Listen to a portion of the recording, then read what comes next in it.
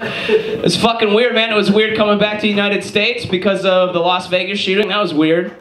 It was weird. It was weird. It's a real sign of the times that my first thought was like, man, my heart goes out to these people. But my second thought was, how is Donald Trump going to make this worse? Has he started attacking the victims on Twitter yet? 59 people couldn't run away. Hashtag sad. What a piece of shit.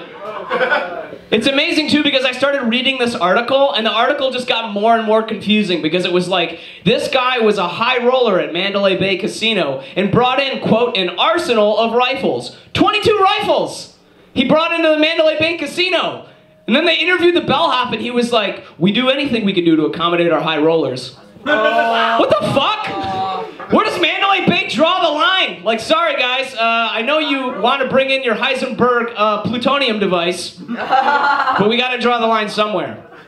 Totally fucked up. The second thing is, and this really blew my mind, it was like, Monday morning, Mandalay Bay Casino was still under lockdown, although there were some people still playing slots.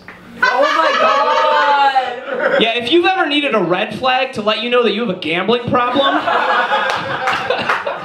I think you just fucking found it. Yeah, honey, I know that there's an active shooter, but daddy is heating up! It's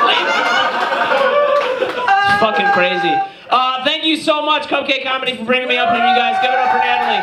And Martin! Keep it going for Brendon! Oh my god, girl, keep it going for him!